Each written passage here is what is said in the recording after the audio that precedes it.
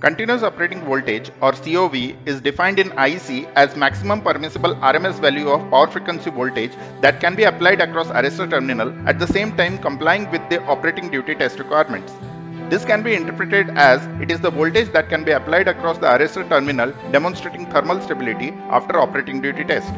In IC, JIS and GB standard, it is defined as the maximum RMS value of power frequency voltage that can be applied across arrestor terminal.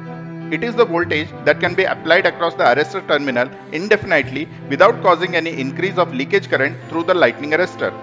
The portion of resistive component of leakage current will be very small compared to the capacitive component of leakage current at continuous operating voltage. Continuous operating voltage is roughly 0.75 times to 0.85 times of rated voltage.